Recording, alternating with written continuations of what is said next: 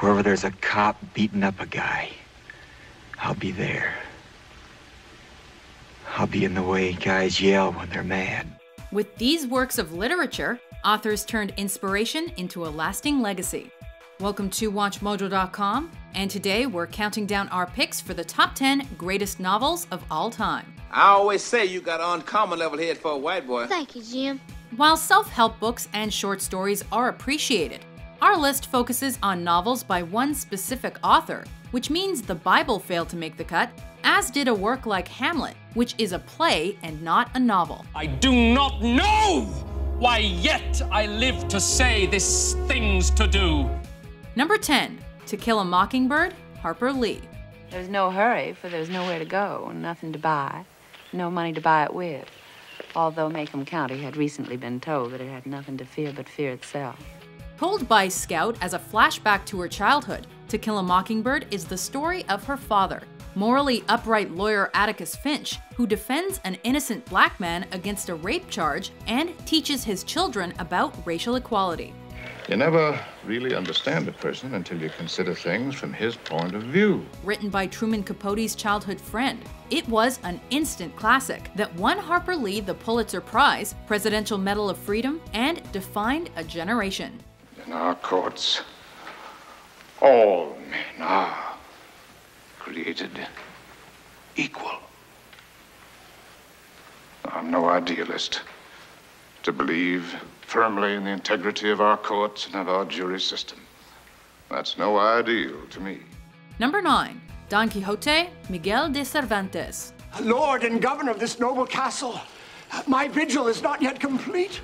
Considered the most important piece of writing to emerge from Spain's Golden Age, Don Quixote sees a middle-aged man attempt to restore the chivalry he's read about by going on a meandering quest, with his trusty squire Sancho Panza by his side. And so by the authority vested in me by the order of knighthood, I call upon your captain here to release you from tyranny. Translated into more languages than any other book except the Bible, Don Quixote was released in 2 volumes separated by 10 years. With shifting moralities, perspectives, and narrations, this tale of honor and romance influenced many novels that followed it, including Alexandre Dumas' The Three Musketeers and Mark Twain's Adventures of Huckleberry Finn. Number 8, In Search of Lost Time, Marcel Proust. Whoever knew that a Madeleine dipped in tea could stir such memories? Over 14 years in the early 20th century, one writer eschewed the notion that plot must push a novel along. Proust's 7 volumes of towering prose, originally titled À la recherche du temps perdu, pervaded the collective consciousness of readers, with dreamy imagery and reflective prose. Involuntary memory is the theme at the heart of the novel, with human senses guiding the narrative. Proust never stopped adding to his masterpiece until his untimely death. But fortunately for readers, In Search of Lost Time provides a lifetime of enjoyment. Entre les nous, y a la mort. Number 7, The Catcher in the Rye, J.D. Salinger. Reading the classic mantra of teenage angst, I see. For rebellious youths worldwide, this post-World War II novel offered a protagonist to identify with. Holden Caulfield originated in Salinger's 1946 short story, Slight Rebellion off Madison, and he takes us with him after his expulsion from prep school. With teen angst and disaffection at its core, The Catcher in the Rye was controversial as it featured slang, cursing, and open discussions of teen sexuality. Page 2, my brother's in Hollywood being a prostitute. Page 3, what a phony slob his father was. The most banned book in the US between 1961 and 1982, its anti-establishment themes inspired a new wave of global writers and resulted in a cult following for the reclusive author. Young Hinckley, the whiz kid who shot Reagan and his press secretary, said if you want my defense, all you have to do is read Catcher in the Rye. Number 6, Adventures of Huckleberry Finn, Mark Twain. I sure would like to be going somewheres.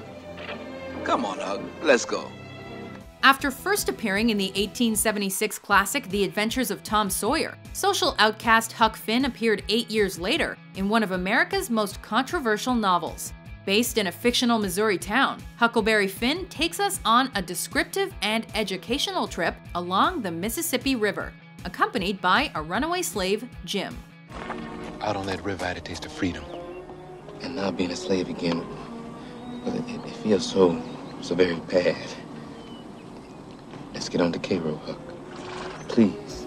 Written in colloquial speech, Twain's novel was occasionally banned for its coarseness and critique of the South. However, its sometimes satirical exploration of racism and societal pressures in pre-Civil War America opened the door for endless debate regarding ethical and cultural conflicts. Why'd you come and get me?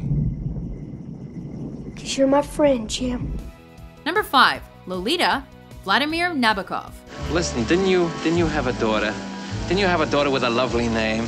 Yeah, a lovely, what was it now? A lovely lyrical, lilting name like, Lolita. To be a young woman in the 1950s meant displaying the proper amount of grace, beauty, and respect for elders. Russian novelist Vladimir Nabokov flipped the script on such ideals with his 1955 classic about a young temptress and the older man who desired her. 38, 39, 40, 41, 42, 43, 44, 45, 46. While critics often debate the predatory instincts of the characters, Lolita opened up international dialogue on sexual abuse, literary morals, and the comedic wordplay of Nabokov. Initially banned in parts of Europe, it was adapted by film director Stanley Kubrick, thus ensuring a lasting legacy in both media. You're not bound to him in any way, whereas you are bound to me by everything that we have lived through together, you and I. I'm going to have his baby in 3 months. Number 4. The Great Gatsby, F. Scott Fitzgerald. How do you do, old sport? I'm Gatsby. One of America's most beloved novels was born in the Roaring '20s. Painting an opulent picture of life in the imagined town of West Egg, Long Island, Gatsby is a story about the fleeting nature of the American dream. Look here, what's your opinion of me anyhow? I hadn't really thought about it. With the enigmatic Jay Gatsby and his fixation with Daisy Buchanan at its center, Fitzgerald's story of new money and love lost was not an immediate hit, only selling 20,000 copies in its first year. But following World War II, the story of flapper culture was reborn and found its way into high schools and popular culture. You can't repeat the past. Can't repeat the past. Of course you can. Number 3. War and Peace, Leo Tolstoy. Do you know why I'm going to the war? Do you think it's because I think that Napoleon is a monster? Do you think that I believe that we have any business fighting Austria's battles 2,000 miles from home? Do you think that I think Russia will be a greater nation when this war is over? And why are you going? Because I'm married to one of the most loving and honorable and attractive women in Moscow, and I can't stand it. Long before the word epic became associated with viral videos, it was the perfect way to describe this 1869 Russian novel of incomparable power. Tolstoy undertook astounding historical research for War and Peace, acutely examining the French invasion of Russia, while at the same time blending history with fiction into a work that defies categorization. Oh, Where are you going? To the army. They hope to make a stand against Napoleon at Borodino. With the narrative structure sometimes replaced by philosophical musings, War and Peace studies what drives people during the best of times and the worst of times, as they strive to discover the meaning of life. Weighty themes, but lasting ones. What do you think it represents? I think it can only represent, sire, the sincere wish of His Majesty the Tsar to avoid war and to prevent the shedding of both Russian and French blood. Number 2. Madame Bovary, Gustave Flaubert. Joy was discouraged. Misery was forbidden. They were trying to break me, like a horse. While all publicity didn't necessarily equal good publicity for first-time authors in mid-19th century France, it did work out well for one celebrated novelist. I'm not frightening you at all.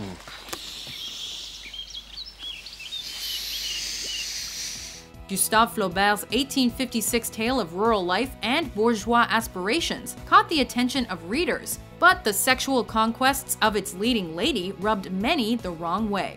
I have a lover. I have a lover. The French author was ultimately acquitted of any wrongdoing, as the focus shifted to his tight narrative structure, exquisite details, and juxtaposition of reality versus imagination. I feel no remorse, suffer no guilt, fear nothing. You have poured yourself into my heart, and love comes streaming out. With each extraordinary sentence, Flaubert pieced together a novel of endless fascination for readers. There's nothing left to feel. Before we crack the spine on our top pick, here are some honorable mentions. One ring to rule them all. To the past, or to the future. To an age when thought is free. From the age of Big Brother. From the age of the thought police. Such a pity it should all be thrown away. So much English scholarship is for want of knowing what's been done by the rest of the world. What do you mean? I merely mean that the Germans have taken the lead in historical inquiries. Everything I do it for you.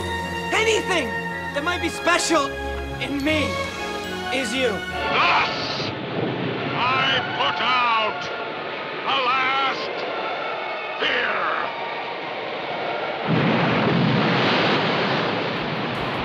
fear. Number 1. Anna Karenina, Leo Tolstoy. Anna! With what he called his first true novel, Tolstoy not only pierced the collective consciousness of his native Russia, he also developed techniques that inspired literary realism and writers worldwide. As soon as we hear about the divorce, we'll get married, and then you won't have to torture yourself any longer. Set against the transformation in Russian culture occurring in the late 1800s, Anna Karenina is on the surface a story of infidelity and self-examination, with family, faith, and death anchoring the plot as well. Why did I give all this up? All this jolly life? For what? Pioneering the use of stream of consciousness to sinuously weave together tenuously associated thoughts, Anna Karenina is an astounding display of realism that stands as the supreme giant of literature. What's the matter, Anna? Is something wrong? No. No, I have to go to the station. Oh, then goodbye, Anna. A pleasant journey. I'm sorry that Don't bother. Goodbye. Do you agree with our list? What's your favorite novel of all time? For more mind-blowing top 10s published every day, be sure to subscribe to WatchMojo.com. From hell's hot ice apathy!